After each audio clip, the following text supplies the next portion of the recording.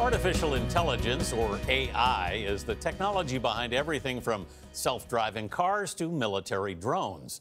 Last week, a new documentary premiered that focuses on both the benefits and the dangers of AI. Do you trust this computer? It features interviews with some of the tech world's greatest minds, including Elon Musk, who endorsed the film via Twitter. Here's a sample. Most people are not aware that what Google is doing is actually a form of artificial intelligence. They just go there, they type in a thing, Google gives them the answer. With each search, we train it to be better. Sometimes we type in the search and it tells us the answer before you've finished asking the question. You know, who is the president of Kazakhstan? And it'll just tell you. You don't have to go to the Kazakhstan national website to find out. Didn't used to be able to do that. That is artificial intelligence. It's one of these striking contradictions that we're facing. Google and Facebook et al. Have built businesses on giving us as a society free stuff. But it's a Faustian bargain. They're extracting something from us in exchange. It does strike right at the issue of how much we should trust these machines. Documentarian Chris Paine is the film's director and executive producer. Chris, good morning. Well, thank you for having me. So tell me, how did you come up with this idea to do this doc?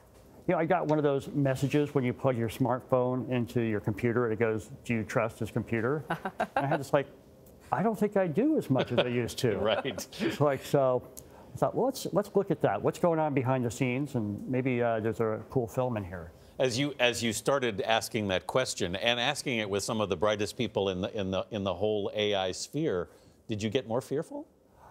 I kind of did, yeah. What scares you the most? Well, you kind of assume that tech is going to roll out in a way that's just more and more helpful, and I think it really has.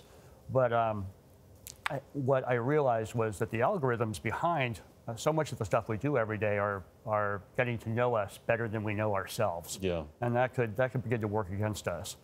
You know, when my Indian grandmother came to America in the 80s, she could not understand the answering machine. It just boggled her mind. And sometimes I feel like my Indian grandmother when we talk about AI. I just don't get where this is going. What do you think the biggest developments are in AI right now? I think what the biggest stuff going on is behind the scenes stuff.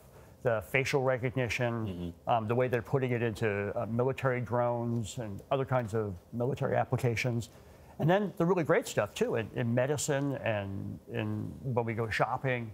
I mean, it's becoming the new electricity. It's behind everything. What's interesting, as you point out, though, is it's more than countries, it's companies that are leading this revolution. That's right. Is it not? Yes, that's right. Yeah, the biggest players are Google and Facebook and IBM.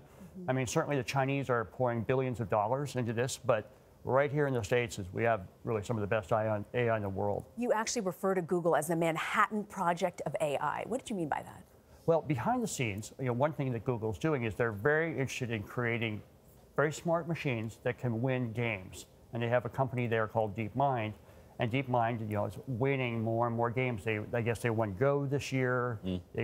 And as these machines get smarter, we don't know what kinds of games they're going to end up winning. And so it seems kind of harmless at first, but it may be a longer-term risk for us. One of the biggest fears that many people have is ultimately that it'll start taking our jobs. How realistic is that, and how pervasive do you think that's going to become? It's happening. You know, I did a show on the New York Stock Exchange yesterday, and I noticed that there were a lot less people there than there were 5 years ago. There's almost nobody there. I know. It's just a bunch of computers sitting around. And in medicine, and in fact, IBM has a job that one day they won't need me to direct documentaries.